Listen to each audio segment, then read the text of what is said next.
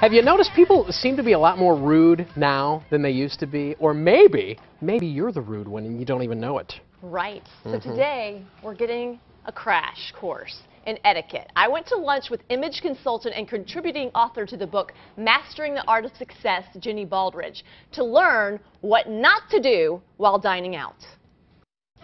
Ginny, I have to admit, meeting with an etiquette expert, image consultant, makes me a little nervous, but I feel like everyone needs a refresher or maybe a first lesson in etiquette. I noticed just when we walked in today that there was a cute couple over there, and he immediately sat himself first and did not seat his date. He also slammed down the menu. He was texting at the table. Now, a lot of people do that, and we seem to always have our phone handy. Maybe if there's a lull in conversation, we're going to check to see if anyone texted us. Right. Is that rude? It is very rude, because what I'm hearing and seeing is that you think whatever's going on in that phone is more important than me. So one rule we implemented years ago when the phones first came out was that no texting at the table or no paying for your meal. Wow. And that really worked.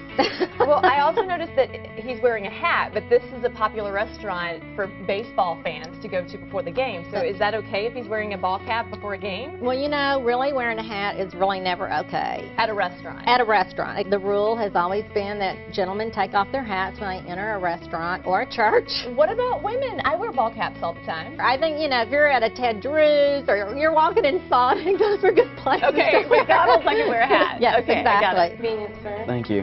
Here you go, sweetheart. Did you notice this guy was just hitting on the waitress? Well, he was just giving her the eye right in front of his pretty date. Are you interested in the date you're with, or you just are so animalistic we have to just look at the physical and gawk at everything? Now, a lot of people would say these rules are old school, so if I go to a job interview and I have green hair and a tattoo, that shouldn't be a big deal.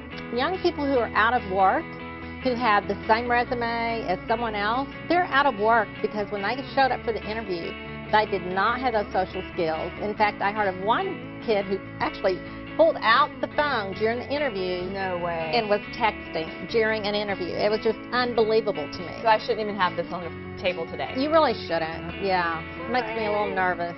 Thank you.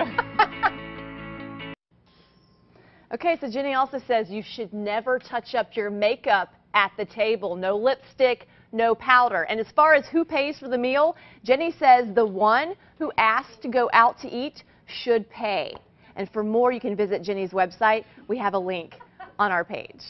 All right.